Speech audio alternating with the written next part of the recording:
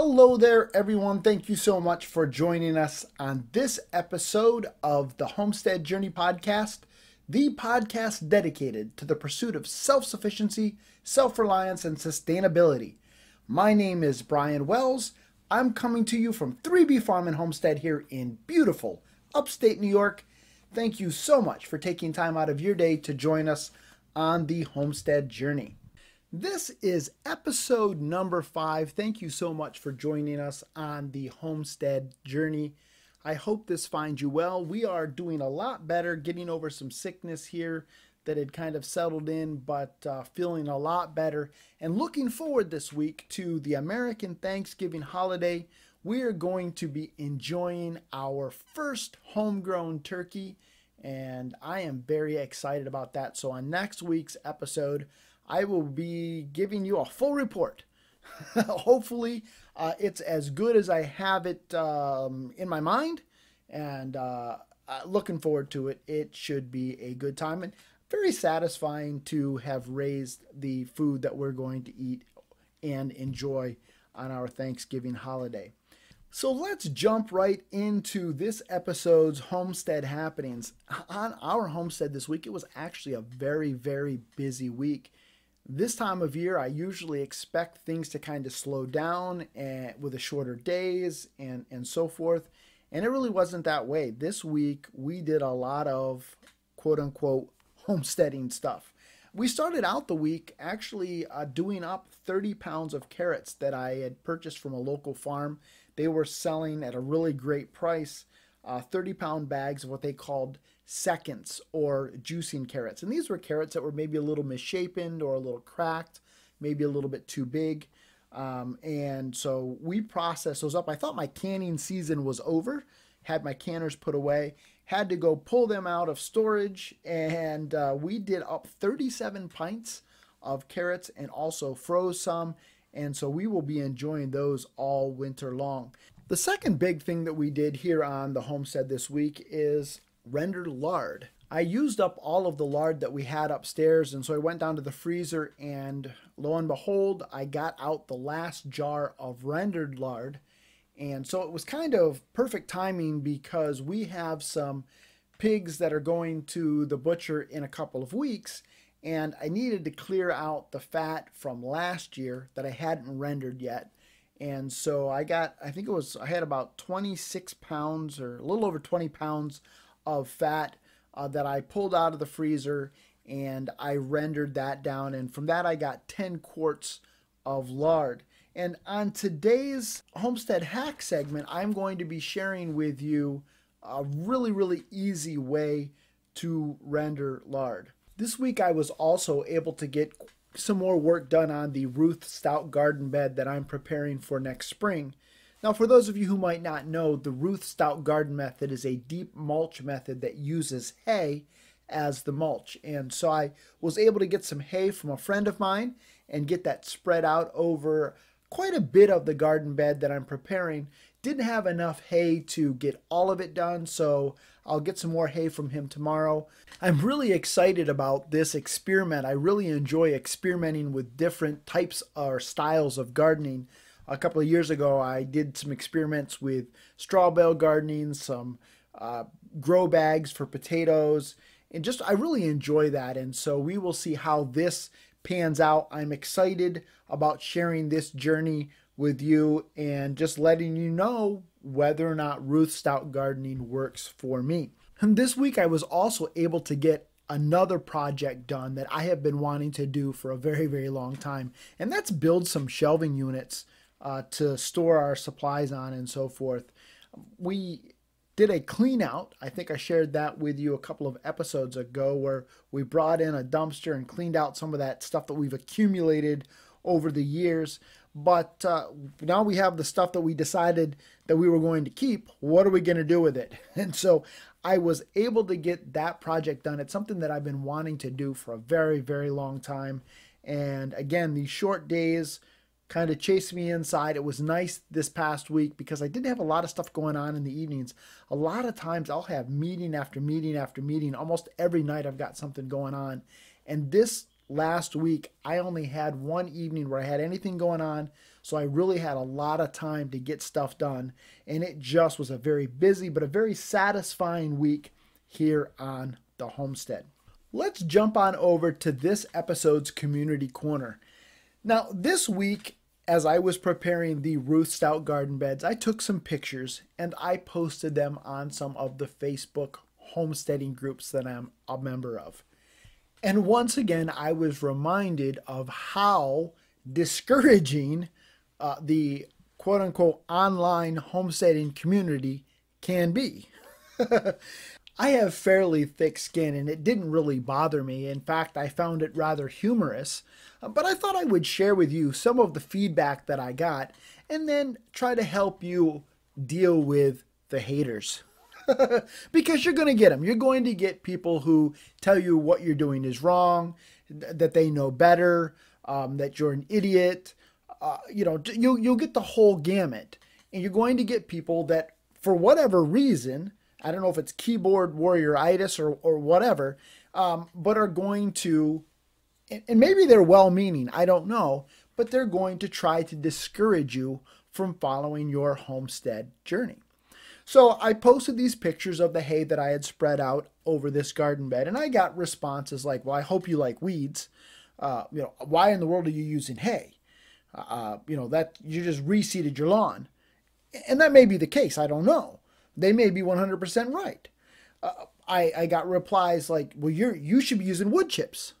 Well, wood chips isn't the Ruth Stout garden method. The Ruth Stout garden method is hay. She used hay. She recommended hay. She loved hay. And so I want to do the Ruth Stout garden method, not the Back to Eden garden method. And there's a reason why I'm doing the Ruth Stout versus the Back to Eden garden method. I cannot get, or I haven't been able to find in my area, a reliable supply of wood chips. There's hay everywhere. I'm surrounded by dairy farms and horse farms. There's hay everywhere.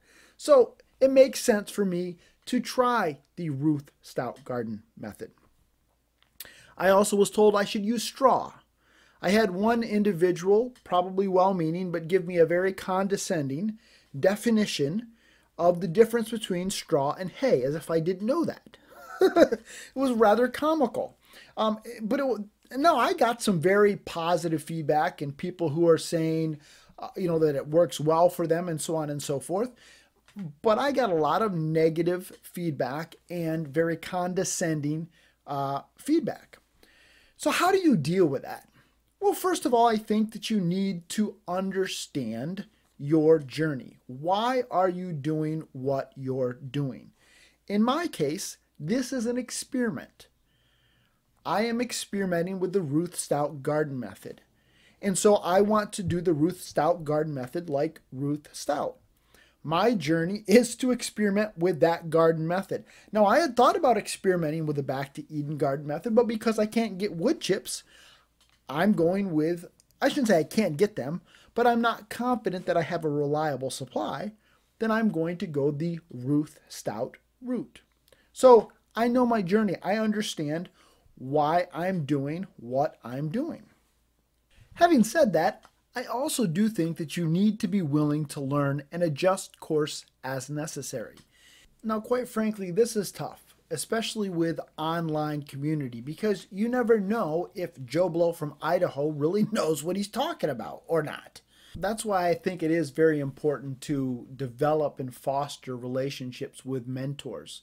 Whether it's mentors with regards to raising chickens or raising pigs or gardening or canning or what have you, but find some people, and preferably, if you can, find people in real life, so to speak, people that you know, people that you trust, so that when they talk to you, you can learn from them and you can adjust course as necessary. Finally, I think it's important to remember that there aren't too many cases where there's only one right way to do something. What you're doing may end up being a spectacular failure. This Ruth Stout garden experiment may be the most weed-infested garden of all time. I don't know. But if it is, then like Thomas Edison, I'll say, well, that's one more of the 10,000 ways that I know how not to make a light bulb. One more of the 10,000 ways that I know how not to raise food. All right, folks, that's the end of this week's Community Corner. Let's jump on over to charting the course. On this episode's Charting the Course, we are actually going to start a series on gardening. Now, you may be sitting there saying, Brian, why in the world start a series on gardening at this time of the year? This is a crazy time to start a series on gardening. And you know what? You might be right. But there is a method to my madness. The first reason why I'm starting this series now is because there are certain things that you can do and probably should do now to prepare yourself for success in the spring when you plant your garden. If you are using methods like a traditional tilling of the garden and you're preparing a new spot, if the frost hasn't already set into the ground, then you're going to want to break ground now so that it can rot down during the winter months. If, like me, you're going to be using some kind of a deep mulch system like Ruth Stout or like a lasagna or like a back to Eden style garden, then you're going to want to prepare that now so that it's composting and rotting down over the winter, and then you're going to be well positioned to plant in the spring. But the second reason why I'm starting this series on gardening is we're going to touch on things like food preservation and some of the tools that you might need for the garden. And my thought process was that the holidays are coming up. And so you may want to put some of these things on your holiday wish list. Or if you're preparing a budget for your family or your homestead for next year, you may want to budget for things like maybe a canner or a dehydrator or a vacuum sealer or maybe a tiller or a broad fork or whatever that you need to successfully raise and grow food within your gardening methodology. On this episode, the first in our gardening series, we're going to talk a little bit about some of the different gardening methods and also try to help you answer the question, what method should I use? Before we get into discussing the various gardening methods, I do want to start by saying that I don't believe that there's any one right way to raise a garden. Now, there are certain people who are well-meaning, but and very passionate about certain styles of gardening, and they're going to lead you to believe that if you're not gardening the way that they garden, then you're doing it wrong. That's simply not true. If you are successfully raising and growing your own food, that's awesome. Now, that's not to say that we can't do better and that we can't learn and we can't adapt and that we can't raise even more food. But, folks, there is no one right way to garden. Each situation is going to be unique. And so what works for one person may not necessarily work for another. For example, going back to my experiment with a deep mulch system, I'm not using the back to Eden system because I don't have confidence that I am going to have a steady supply of wood chips. And so the back to Eden gardening method may be the best thing since sliced bread. But if I can't get wood chips, then it's not going to work for me. So does that mean that all of a sudden I can't raise and grow my own food? No, that's hooey. So again, there is no one right way to do this. So what are some of these styles or methods of gardening? Well, there's a really great site called morningchores.com, and I'm going to link to this site in the show notes that has a really great list. It's about 18 different gardening methods, and it's actually not a comprehensive list because there's a couple of gardening methods that aren't even on there that we're going to talk about. But what I really liked about this site is that it has a nice, concise description of that style of gardening, and it also gives some scenarios in which it might make sense to use that style of gardening. So everything from container gardening to traditional in-ground gardening to raised bed gardening, vertical gardening, and the list goes on and on. Aquaponics, hydroponics, square foot gardening, container gardening, in hanging baskets, edible landscapes, window boxes, greenhouse cold frames and high tunnels, keyhole gardening, lasagna gardening, straw bale gardening, core gardening, no-till gardening, hugelkultur, which I never know how to say that, but that's a mound built over rotting wood. And then there's a couple of other styles on here that maybe might go under the no-till or lasagna gardening, but that would be the Back to Eden and Ruth Stout gardening methods, which are a deep mulch style gardening. All of those are, in my opinion, great gardening methods that can work for a variety of different people in a variety of different ways. And I don't think there's any one of them that is any better or any worse than any others, depending on your particular situation. So, for example, if we were to say that no-till was the way to go, and there are many people right now in the homesteading community that are enamored with no-till gardening, and I think that there's a lot of reason why it makes sense, but I certainly don't think it's the only way to garden. But people are enamored with it. And so if I were to say that no-till is the only way to go, well, if you live in an urban area and you have no land to no-till, then I have just left you with nothing. Well, that's not a good option. What about container gardening? What about vertical gardening? Those are ways where, yeah, maybe you're not growing squash, maybe you're not growing corn in a vertical garden, but at least you can grow some lettuce, some greens, some herbs, maybe some tomatoes. I don't know what else you could grow in a vertical garden. But if I were to tell you that no-till was the only way, then now all of a sudden you've got no way. That makes no sense. And again, going back to Eden, if I were to say that's the only way and you can't get wood chips, what then? So then with these 18 or 20 garden methodologies that I've listed and that site lists, how do you choose which one is going to be best for you? Well, the first thing I would say is you don't have to choose just one. I mean, experiment with a variety of them.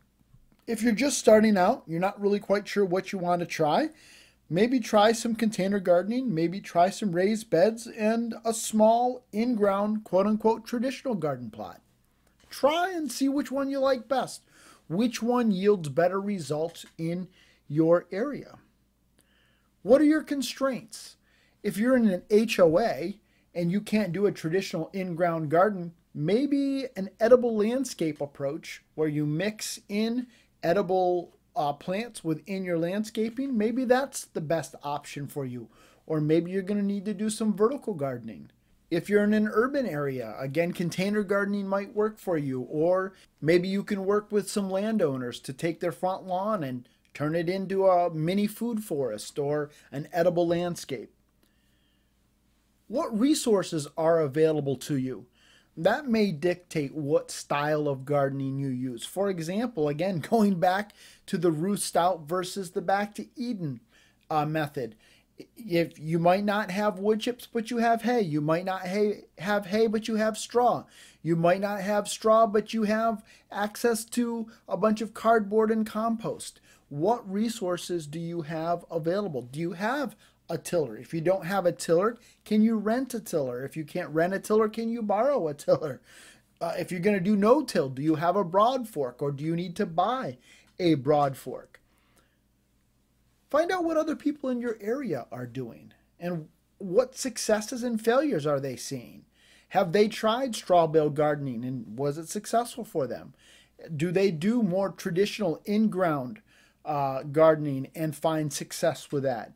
But find out what other people in your area are doing and having success doing. An important thing, though, to remember is that if you are a first-time gardener, you need to understand the lay of your land. You need to understand how your land works. And if you've just moved onto a piece of property, and it's going to be really tempting to just jump in and you want to put a garden plot here and a garden plot there or this here or that there, you need to understand how your land works. And so if you've got an area that you look at and you say, well, I'd really want a garden spot there, but that land is that section of land is a really wet spot and it doesn't dry out until July, then that's probably not going to be a good place to put a garden bed. raised or otherwise. It's going to be saturated all the time. So you may need to look for a different place to put your garden. Or you may look at a place and say, well, I really want to put a garden right there. And then you find out that you've got the way the wind blows or the way the sun shines, and it's not going to be a good fit for a garden.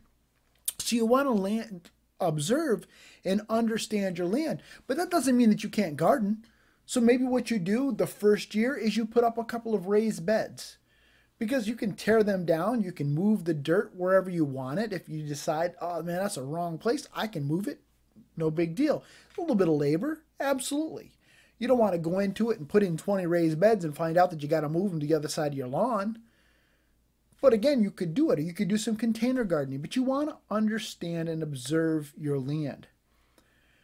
But the biggest thing is start now. Now, what do I mean by that? It's real easy to just kind of kick the can down the road and say, okay, I'm going to start in the spring. But if you're going to do lasagna style gardening, or if you're going to do back to Eden style gardening, or if you're going to do even straw bale gardening, if you're going to do any kind of a deep mulch method, or you're going to do traditional in-ground gardening, the best time to start is actually in the fall. You're going to want to prepare your bed now. And in some places, quite frankly, it may be too late. If you want to do traditional in-ground gardening, it's going to be difficult probably to till that up if the frost is already set in. But if you're going to do like a lasagna style gardening, if you're going to do a back to Eden or a Ruth Stout, you can put the compost down. You can put down your mulch and it's going to rot down. Even if there's a little snow there, it's still okay. Now, you don't want deep, deep snow, but if there's a little bit of snow and you put that stuff down there, all that's going to do is mix in there. It's going to compost down. It's going to be fine. But if you prepare now, it's going to set you up for success in the spring. If you wait to the spring, it's not to say that you can't start, that you can't do those kinds of things, but you're not going to see as much success and as much production from that piece of ground as you would if you were to start now. Now, again, I don't know what is going to be the answer for you. I can't tell you that you need to container garden or back to Eden garden, or you need to do raised beds, or you need to do X, Y, or Z. I don't know what's going to work for you. I know what's worked for me. We started out doing traditional gardening at my grandfather's house. My grandfather did traditional in-ground till every spring gardening for the 40 years that he owned that property. And he raised lots and lots of vegetables, canned and preserved lots and lots of produce off of that land. My family has a long history. My aunts and uncles, my mom and dad, when we were younger, did that style of gardening, and they were very successful at it. Now, when we moved up to this property, we do raised beds. And the reason is that because there's a lot of rock and shale where we're at. In fact, this area used to be a huge limestone quarry. And I'm convinced that they dumped all the junk rock on this piece of property. So a traditional style garden wouldn't be wise unless I wanted to repair a lot of equipment. I don't want to repair a lot of equipment. So I built raised beds, and we have used predominantly the square foot gardening method in our raised beds. And it's worked out very, very well. A couple of years ago, I experimented with straw bale gardening. That didn't work so well for us. In part, it's because it requires a lot of water. We're on a well, and I didn't want to run my well dry. I also did some experiments with some grow bags and potatoes. Didn't have a lot of success with that. I know a lot of people that have. I didn't. This coming year, we're going to experiment with the Ruth Stout garden method and see how that works out for us. I may have great success. It may be a big failure and a big flop. I don't know. We're going to find out. I'm going to share that journey with you. But those are some of the things that we've done. Now, the reason, again, that I have chosen to use the Ruth Stout method is in part resource-driven. I have access to hay. I am not convinced that I will have a perpetual access to wood chips. So that's what I'm going to try. My mom and dad used raised beds now, and the reason is because the land where they're at is very, very heavy clay. And what they use in their raised beds is composted horse manure because they live right next door to a horse farm and they have access to all of the free horse manure that they want. They've had great success with that. The amount of food that they preserve every year is astounding. If you were to see a picture of their pantry, you would be amazed. So to sum it up, how do you choose a garden method? First of all, understand your constraints. Secondly, understand what resources are available. Third, what are others in your area doing? Fourth, know your land. Fifth, start now. And finally, you don't have to choose just one. Try many of them. Remember, there's no one right way to garden. All right, that's it for this episode's Charting the Course. On the next episode, we will continue our gardening series by talking about food preservation, which I know really seems like an odd next step in the gardening series, but I think it will make sense once you hear it. All right, let's jump on over to this week's Homestead Hack. And this week's Homestead Hack, as promised, has to do with rendering lard.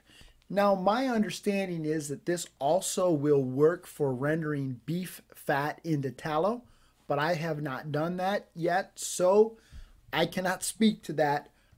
But my understanding is this method will work for that as well. But before we talk about the method that we use to render lard, I wanted to just really quickly talk about the 3 types of fat that you can get from a pig. The 3 types of fat are leaf fat, which is the fat that comes from around the kidneys. There's back fat or fat back, depending on where you're located. And as its name implies, that's the fat that's located generally on the back of the pig between the skin and the meat. And the 3rd type of fat is what's called caul fat, which is the fat that's around some of the other organs, the stomach and so forth.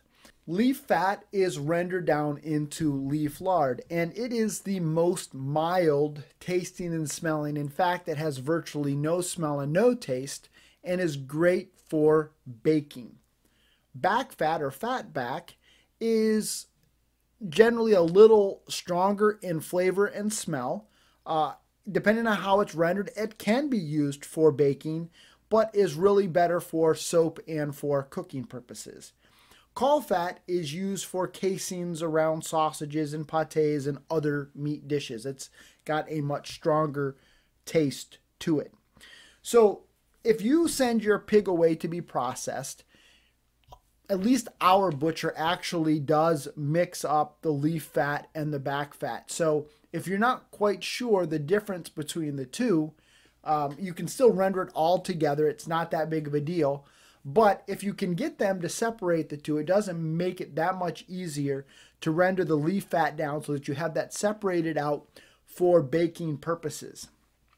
But the process that I'm going to share with you does lend itself to where the initial fat that you bring off of the fat that you're rendering down can also be used for baking purposes as well. So how do we render fat or render fat into lard? Start with a crock pot or a roasting pan. That's really the secret. A lot of people, when they think of rendering fat or rendering tallow, they think of big cauldrons over an open fire that you have to stir continuously for hours. But folks, in this modern age of technological advancements, we have a great tool called a crock pot or a roasting pan. Now, I did it in a crock pot last year. This year I went out and bought a roasting pan so I could do a lot more at one time. Now, there's a couple of schools of thought on the best way to do the next step.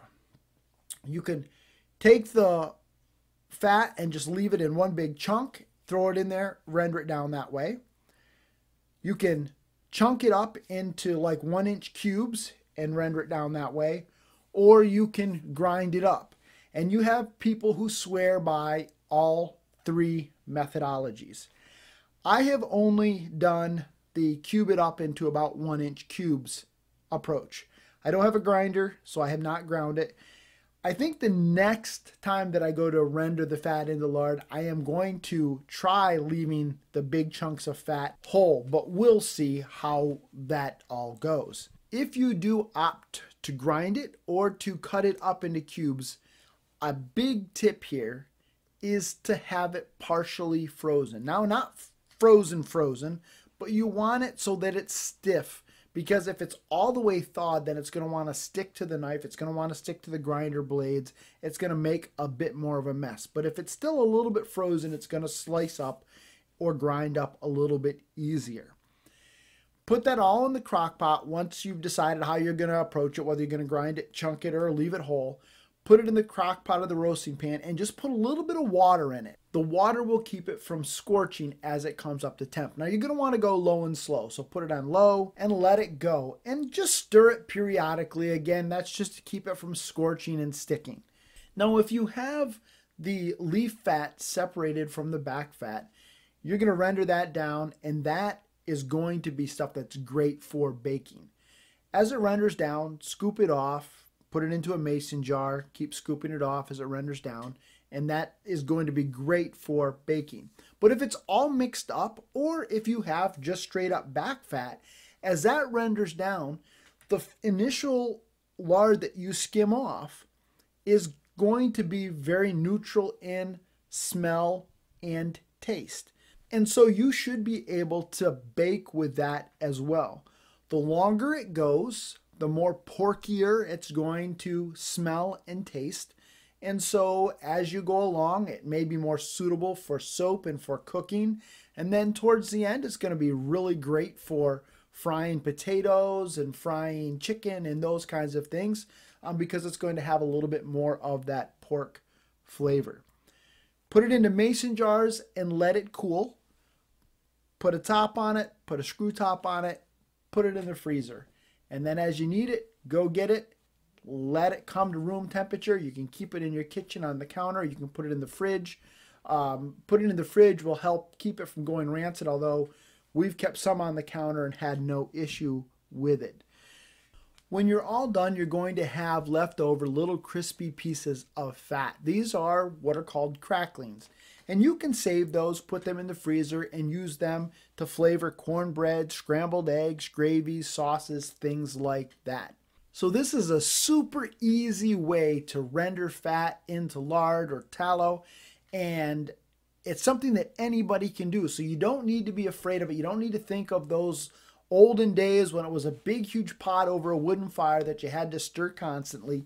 You can set this on, go to bed, let it render overnight, or do it during the day and periodically skim all of that good lard off of it. And again, as you go, as it progresses, it's going to become porkier and porkier in flavor, which just means that you're not going to be able to bake with it, but you'll be able to cook with it, fry with it.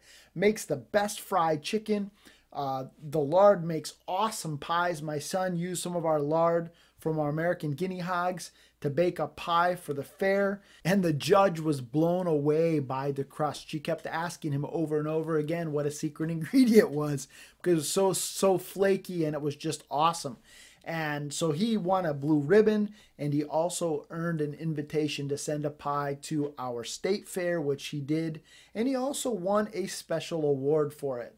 And it was just because of that secret ingredient of lard from our pigs. So hopefully you found this homestead hack helpful, and hopefully you have enjoyed this 5th episode of the Homestead Journey Podcast. If you've enjoyed what you've heard, or even if you haven't enjoyed what you've heard, I'd love to hear from you. You can reach me at TheHomesteadJourneyPodcast at gmail.com, or pop on over to our Facebook page, facebook.com/TheHomesteadJourneyPodcast. And if you haven't already, I'd really appreciate it if you'd leave us a review on your favorite podcasting platform, and also share it with other people that you think might enjoy what we're doing and might be encouraged on their homestead journey. Until next time, everybody, keep up the good work.